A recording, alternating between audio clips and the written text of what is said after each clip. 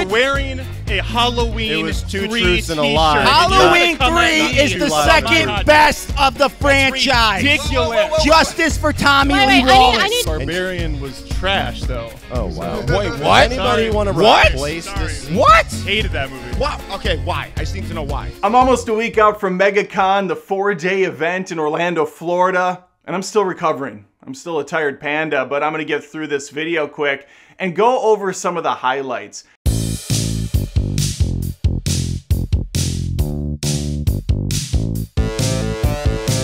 So quick overview of what happened. I was invited by Chandler and Cody Leach, fellow movie critics, to head down to Orlando, Florida to talk movies for a few days. I did 3 of the 4 days of movie panels. There was a hot takes panel, there was a Is the Comic Book Bubble Burst, and there was a horror panel. I was on those. I had a great time. I learned a lot. I looked at my performance and definitely took about 3,000 notes for the future if I go back to one, which I absolutely hope to do.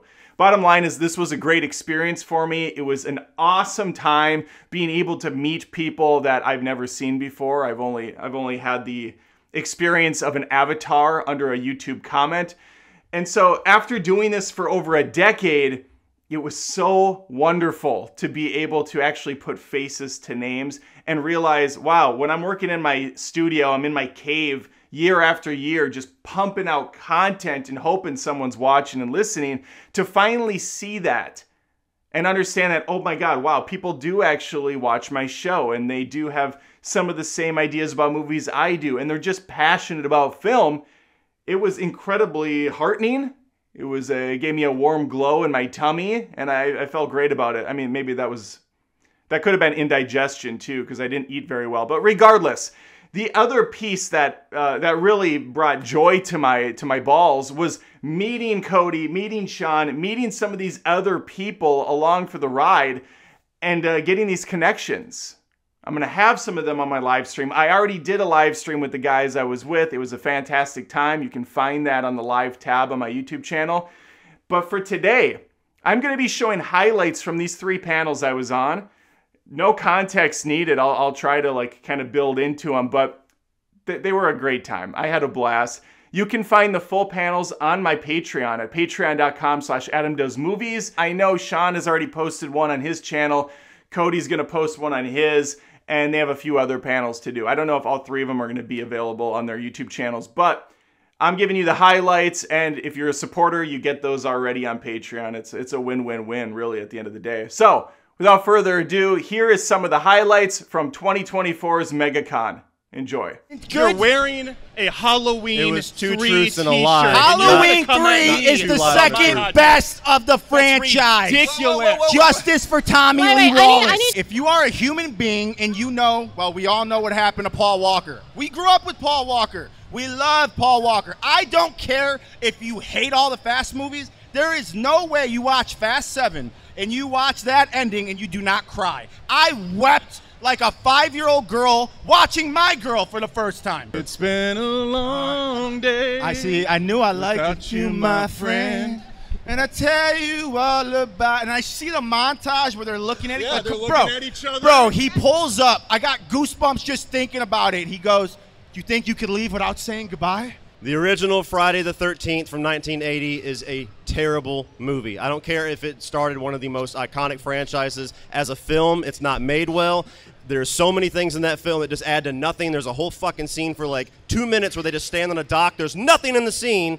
They have a snake that they kill. Why? Because they have nothing else to do. They're trying to make a Halloween ripoff, had no plot. And who's the killer at the end of it? Oh, hi, old woman that we've never met the entire fucking movie. Wow, I don't know if we can be friends after this, because the first Friday the 13th film is a brilliant slasher. It kicked off so much of 80s horror because it showed people that, yes, you can rob a major hit, and out of that, we can get a new villain that can carry the torch when they weren't making any Halloween films in the 80s. We didn't get Halloween 4 till 1984. By that point, we were on what? Final chapter? Because Jason fucking lives, son. He was alive. He was slaying. Did they expect that to happen? No. All right, Cody, Jason you can join shows- in, bicker back and forth. You have 1 minute to duke it out. Go. Jason doesn't show up till the second film. Yes. So I don't really care But about you know Jason. what shows up in the first film? Tom Savini's special makeup effects that change everything. That's something that we will agree on with it. But you also have them in 4. You have them in a lot of other horror films. But when you watch that original movie, it's only popular, it's only beloved because the franchise is beloved. And as much as Betsy Palmer is awesome in the role, the way that they utilize her for a whodunit completely breaks how you do a whodunit, because we don't know who the fuck done it until she just shows up and says hi. Here's the thing. I agree with a lot of what you said, but I think it's fucking awesome. And it doesn't matter because the first time you watch that movie, do you guys remember the first time you saw Friday the 13th? Did you go into it knowing that Mrs. Voorhees was the killer? I did not. Because I saw Scream first. Here's my hot take. Are you ready? Please. I do not. Aang and Katara should not be a couple. No, what? What? That's right. I said it. I said it. Here's my arguments. Ready? Dante Bosco is Zuko, and he's really attractive, and I think Katara and Zuko would be a much more interesting, complex couple than Aang and Katara. Here's why. Zuko and Katara have a lot more in common than Aang and Katara. They have both lost their mothers to the Fire Nation. They both have to deal with trauma, which matures them a lot faster for their age. They are 16 and 14 in the cartoon. All right. Is that your final thought? That's I right, could keep can you- going, but yeah, okay, but no. Adam, Well, you we'll let are- him- There wasn't a single thought in there, so I don't.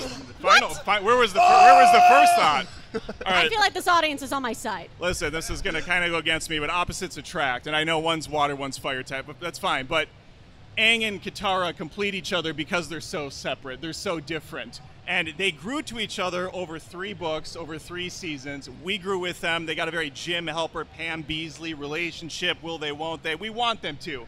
People want these two together. And yes, the show's biggest fault is that it gave audiences exactly what they wanted. And for some reason, that's now bad. I don't know what happened where we decided that good things are bad things. And cats and dogs live together in harmony. It's true.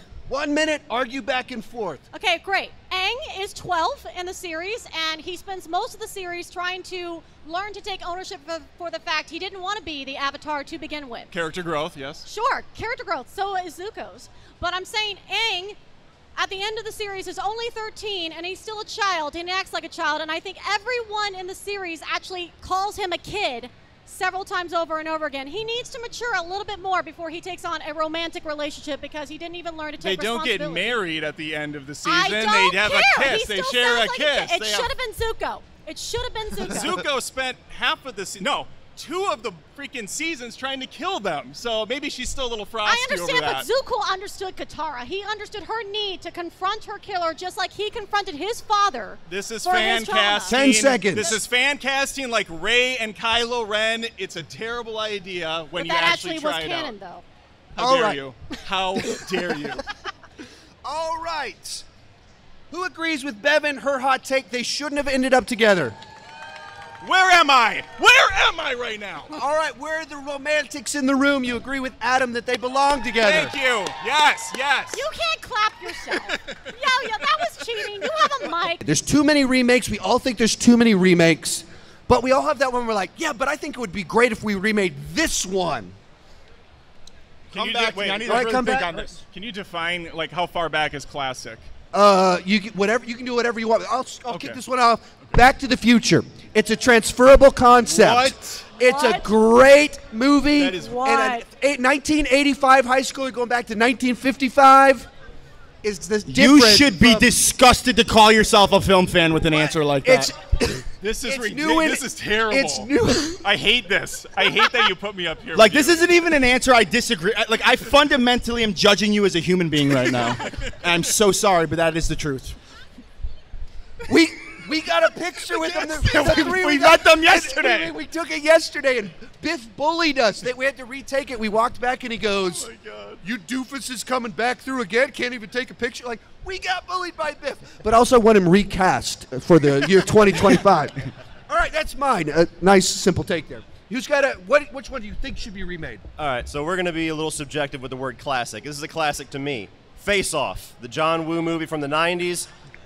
Fucking classic. It's his best American movie. So you why get remake two it? charismatic leads that have the charisma of somebody like Nicolas Cage and John Travolta. Like, there's been a lot of speculation on like Hugh Jackman and Ryan Reynolds. I know it's obvious. Get two people like that and do the same concept. Fucking gold.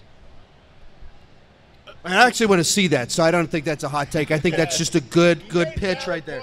Yeah, I'm convinced.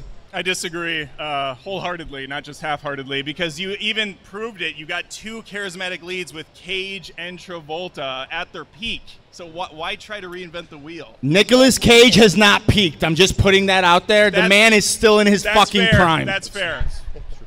All right, next, what your remake pick? Here, we're really pushing the envelope with the word classic, but we talked about this earlier. I'm going to go with it. Battlefield Earth. Let's do it right this time.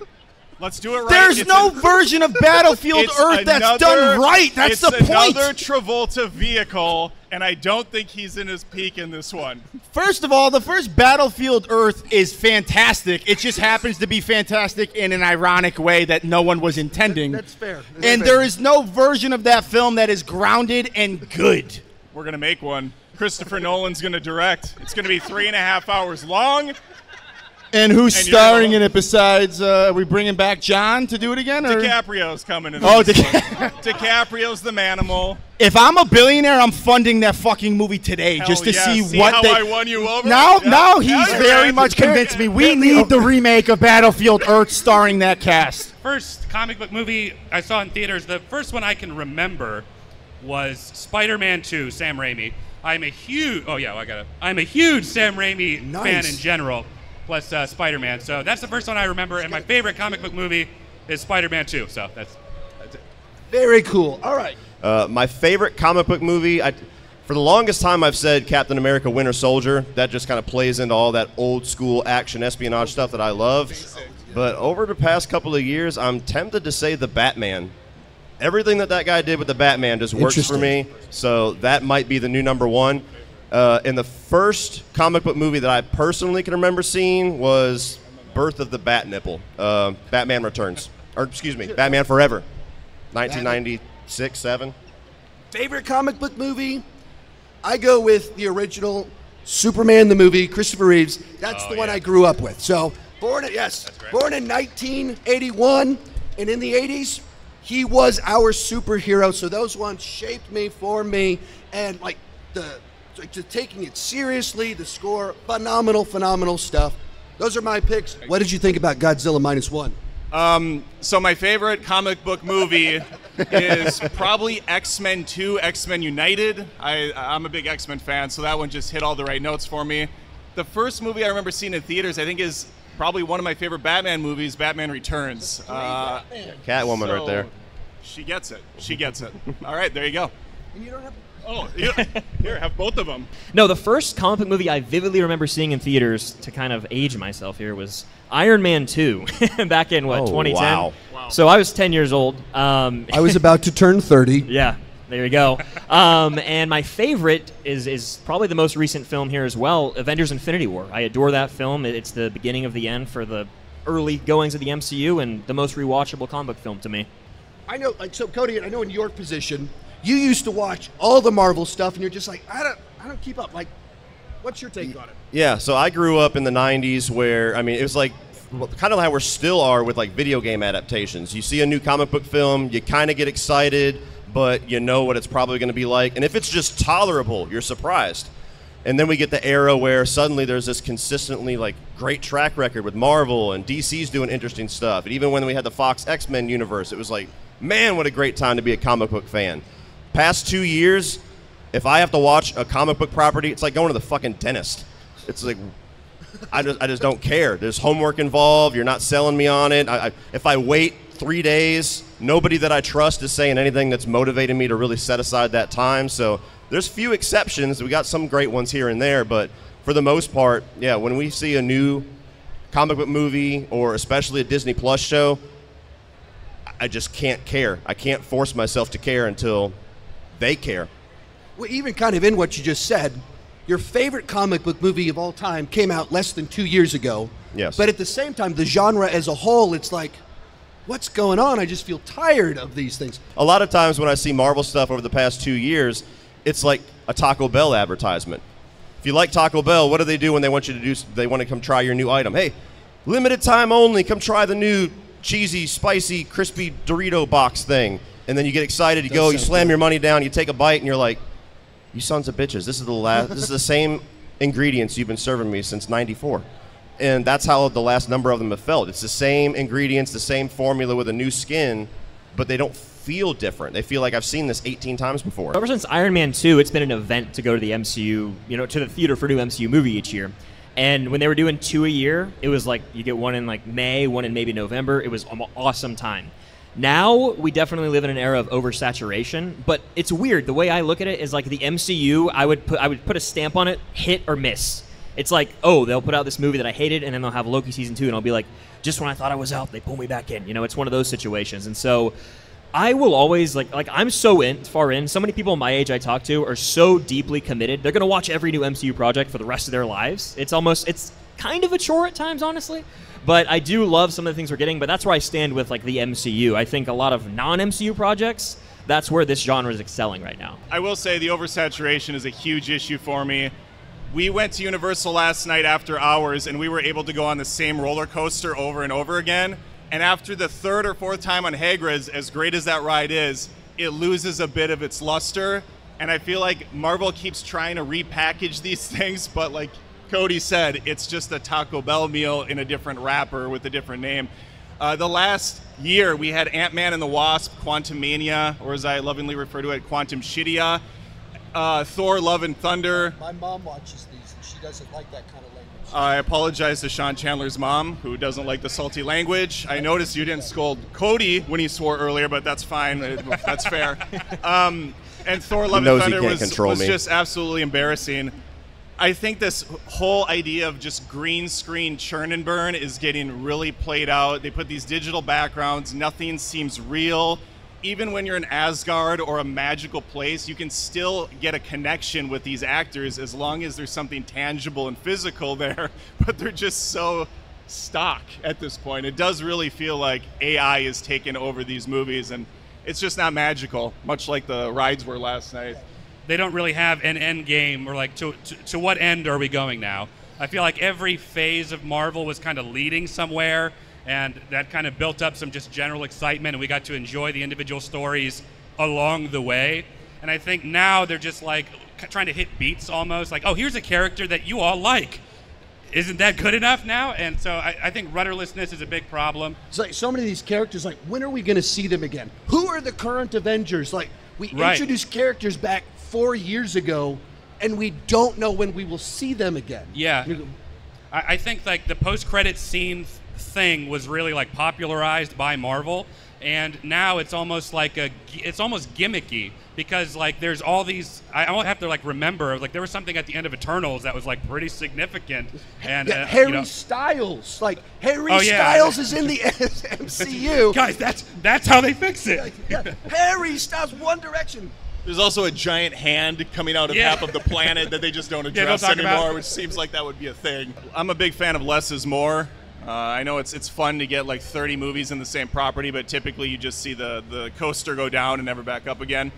Devaluing the property is kind of a thing Disney's been doing across the board, not only with the MCU, but Star Wars, we're seeing this. And I think it's just because they're burning all these shows out. It's like every week there's a new Marvel show or Star Wars, and they're trying to tie them into each other, and it's just too hard to keep track of. And again, if they were standalone, that's one thing, but these are all kind of married together, and it makes this ugly stew at the end where She-Hulk is part of the same universe now as maybe Deadpool, I don't know, and the Marvels and Captain America. It's just too much. I don't care. Well, and I've had this same conversation with so many people where I used to watch everything.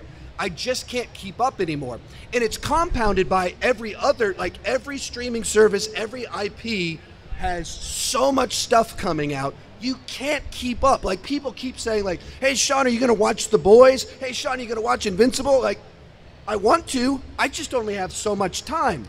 Has the bubble burst? Probably not. Does it maybe need to shrink a little bit, dial it back, and make the ones that we make them special and original? Yeah, Yeah, that's what we got to do. You can't turn it into Taco Bell. You can't make comic book movies the Chili's of movies. Make them special. Make them find. Chili's is delicious. Coming up with some new phrases here. Yeah, yeah. You're there for it. The hierarchy of food is about to change. Yeah.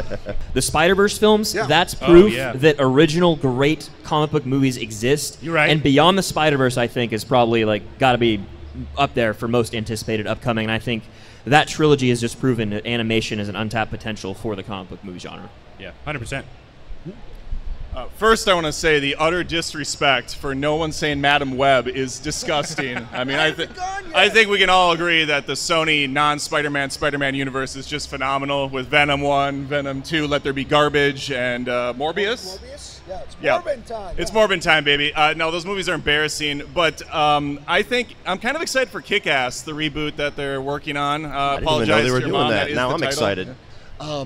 I don't like. I look at it and I feel if they can course correct, if they can make the right changes, there's plenty of things to be excited for because we love these characters. They've made great movies, but you can't just because one worked doesn't mean you can put out 3 movies, 5 TV shows in 1 year and keep up the quality, and that people just go, yeah, 1 scoop of ice cream's good. Let's eat 20.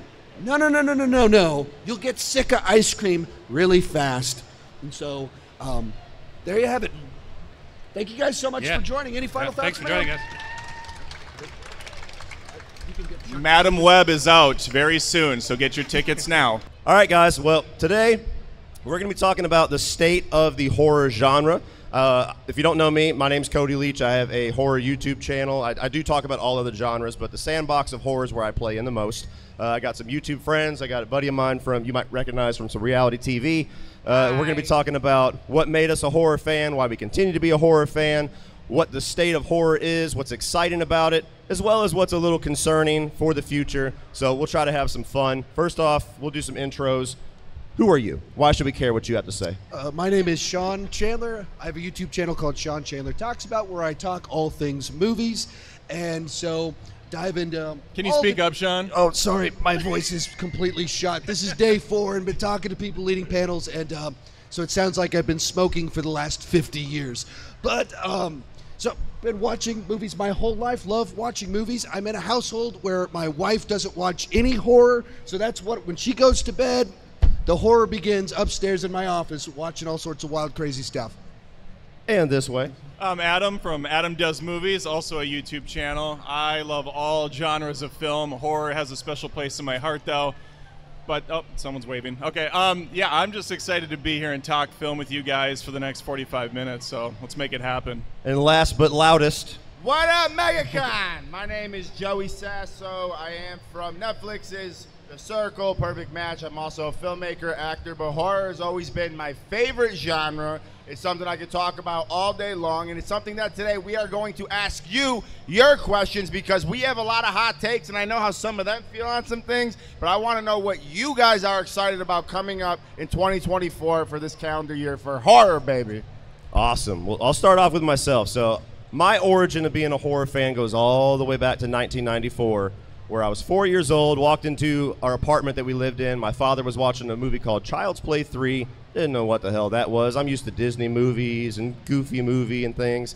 And I see this molten plastic and this title screen, and just the words alone captivated me. Chucky immediately just made me a horror fan. Freddy catapulted it.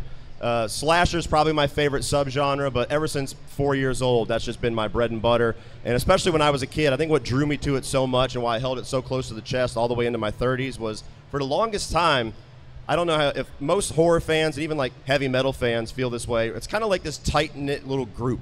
And for the longest time, there was nobody, especially my age, that knew what the hell Chucky was, knew what horror was, and especially when I got on YouTube and found that there was so many of you that was like me, it was just like opening up to this whole new world I never even realized was there.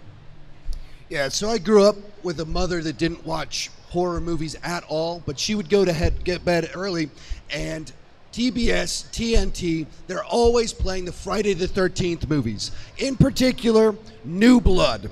And maybe not my favorite anymore, but I just remember all these scenes of this girl's like pulling down power lines, this guy popping up out of the water, grabbing Jason, pulling him under the water, and then the part where Jason does the circle saw on the guy, just those iconic images. That was the origin of me watching horror movies right there. I was like, I gotta see what the rest of that is. And I remember not full-blown horror, but watching Predator one night and being like, oh, it's like the most tense thing I've ever seen. Like the one time a movie like made me tense, and it's like, I don't know, I'm gonna go to bed tonight. Like that thing might come and get me.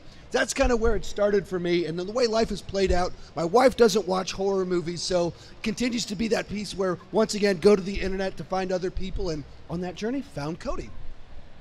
Mr. Adam. We're an action household. My dad was big on Van Damme, Stallone, Yes, Schwarzenegger. Yes.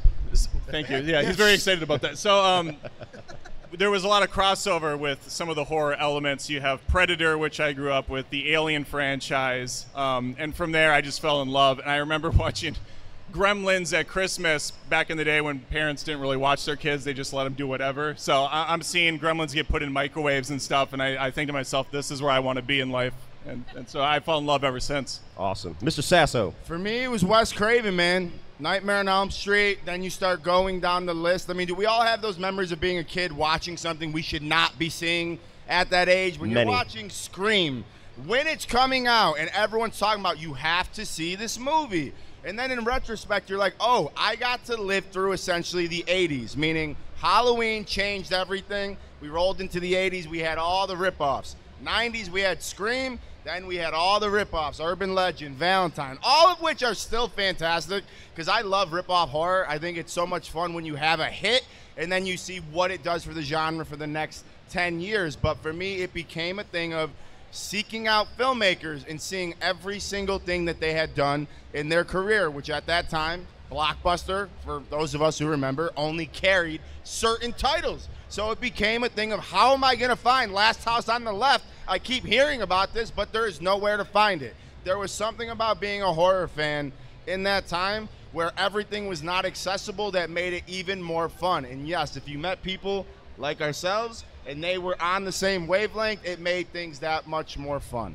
I think that there are many things to be excited about. I think there's going to be a lot of filmmakers who are transitioning to horror because the Jordan Peeles of the world have shown you can make a real film and audiences will show up for it. I think the most exciting thing for me is that despite the fact that I'm with you on a lot of like loving franchises keeping going, I mean, one of my favorites is Chucky. It's still going. It's still the same continuity, same creative team, for better or worse. And maybe some worse. But you have, what's exciting is there's so much unpredictability with what is coming. Like, I know January 1st, when we kick off a new year, my favorite horror films of the year, I don't even know about them yet. X, Barbarian from 2022. Had no idea what the hell those were until I walked into the theater and sat down. Ended up being in my top 5. Barbarian was trash, though. Oh, wow. Wait, what? Anybody want to What? replace this scene? What? Hated that movie. What? Okay, why? I just need to know why. It made no sense. It like there's a lady living underground, somehow sustaining life, and then she falls off a water tower, spins in the air, holds on to the woman. Spoilers. It's just a comical movie that, if you even think about it for half a second, doesn't add up. So I was with it. I was with it for the first half hour, but then it just goes into Looney Tunes world, and I'm gone. But That's to me, why the it's thing, awesome. yeah, I know some people like that. But I love that the whole point of the movie is the Barbarian is Justin Long. That's really what it's down to. Is he's the monster. I have 1,000 things to push back on, but we don't have time for it. I'll send you my review afterwards. I'm down for it. Down for it. How many of you love when you walk in and just go blind? Yes. Yeah. I'm telling you, like, Sinister was the movie. This is years ago. Sinister was the movie that broke that for me. It's like, here's the whole movie in 2 minutes, and every surprise ruined. Ever since then, I've made it a practice. Unless it's something like Halloween and, like, I feel like contractually obligated to watch the fucking trailer. Yeah. But anything that seems interesting, if they just tell me the premise and I know I'm going to buy it, walk in blind. I cannot. One of my most vivid movie memories is hearing about this little movie called Hostel in the halls of my high school. And I'm like, what is that? Okay, new horror film. Drag my dad to go see it. First 20 minutes, he's like, what is this porno that you brought me to? And then Achilles' heel gets cut, and we're like, oh, what the fuck? What happened? And so those are the how best. How old were you? 16. Okay. I saw it when I was 13. Yeah. What a baby. Yeah. I had a dad who was also very supportive of my love of the genre. Yes, absolutely. So I know you're a little bit more pessimistic about what's going on currently and a lot of the franchise churning out. But what's the thing that excites you the most right now about what's happening in horror? Like, what you want to see more of?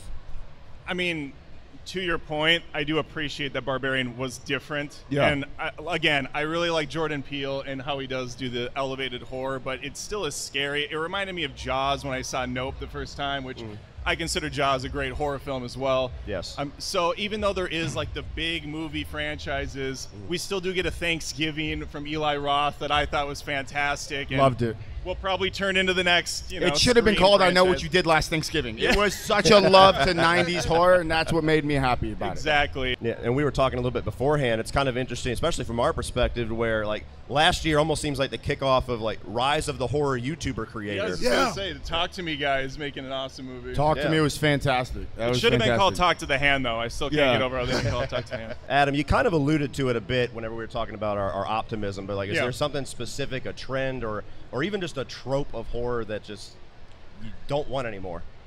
Trope, not so much. I think that those exist for a reason because people do enjoy them at the end of the day. You like to be scared, and even if it means it's an obnoxious, loud noise that's doing it, or it's the cat, it's always a cat jumping out of something. I do really get annoyed by the misdirects in a lot of A24 movies, especially. They seem to be the biggest kind of bad guy when it comes to. They pick up a lot of properties that have nothing to do with horror, but then they kind of advertise them like they're horror. Lamb, for instance. I was like, what am I watching here? There's nothing scary going on. Then you have Men, which I saw last year, and I was just so miserable watching a movie about a guy like giving birth to multiple versions of himself. Like, Yeah. this is not horror, but it kind of is, I guess, to be fair. Impossible movie to discuss too, because no matter Right. what you say, you're wrong. Right. But my classic example for that version of A24 is a movie called It Comes at Night. Yeah. Yeah. My wife was flicking through Netflix and she's like, "What's this? It seems interesting." And I was like, "Ugh." And she goes, "So what comes at night?" Nothing. Nothing. Absolutely fucking nothing comes at night. Exploiting copyright to put a superficial IP skin on your crappy slasher. Public domain. Public no. domain universe. So Winnie the Pooh, Blood and Honey, where you've got a bad slasher and you put an even worse Winnie the Pooh skin on it, and there's nothing to do with the lore. Not really. There's nothing. It doesn't capture the witty banter, the energy, the characters. It's just that's supposedly Winnie the Pooh, but he kills people. Adam, is there a property that you're just done with? Just seeing a trailer announcement just going to hurt your soul? You know, I'm a little bit more of a bitch, I think, than everybody else here. When a movie franchise starts to lose me, I just walk away. So Yeah. there's a lot of horror movies where I'm like, I don't need to see Jason in space. I don't need to see, Texas Chainsaw Massacre, John Wicking on a bus. There's just a lot of things that I walk. There's so many good movies out there that I don't need to like have this blind allegiance to a lot of properties. So no, I don't think there's one. There's like 100 that I just don't need to see any more of. I think you just need to let Halloween sit. Like, just let it sit for a while. I'm not saying never return, but let's take a break. How dare you, Sean? I think How like dare you. Halloween, died the tonight. simplicity of it, it's not really designed to have over 10 movies in the franchise. Yeah. It's a very simple concept, and that's why we kind of keep going. Have like 4 different timelines, Rob Zombie reboot. It's so much fun, though. I feel like where they missed it was if they could have this time done the Halloween 3 thing right Yep. and used Halloween 22 to launch off kind of this spin-off anthology version. You do Halloween Ends not as kind of Christine, kind of the end of a Saw trilogy, but you do it as like its own spin-off in Yeah. the universe that's inspired by, that doesn't have Michael Myers. I think people respond a lot better to it because it's not trying to be 2 things at once. The final showdown for the 11th time between Laurie and Michael and setting up this other guy. But they didn't do that. And so I think they had the potential to create the one that has longevity, but as is the simple, like, how many times can he return? Yeah.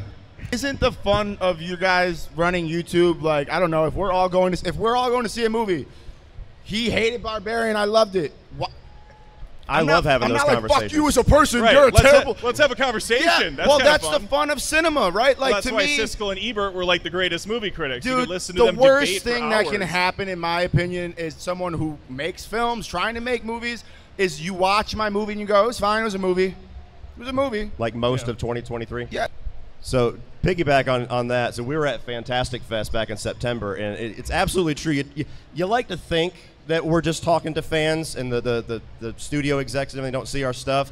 We're sitting down and, like, little backstory. Halloween 2018. I gave it 3.5 out of 5. I got dragged across going polls to hell. months. For months. It was the grossest era of my channel.